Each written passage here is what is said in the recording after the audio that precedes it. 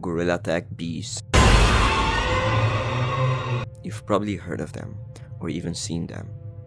They are new ghosts and make a bee noise while attached to a player. They are most spotted in minigame queue. You may spot more than one, sometimes, that fly around like a swarm of bees throughout the map. For some people this can be very scary. They are known to jump scare you while you're playing. There are 3 different kinds of bees, with every having another name. They are mostly found in casual lobbies, but you can also find them in other lobbies. They can often be in the city map or in the canyon map, but players have spotted them in other maps. Now you may be asking how they are not banned yet. They can make public lobbies private, which prevents them to be banned. They also can join full lobbies, making it 11 players, which is above max.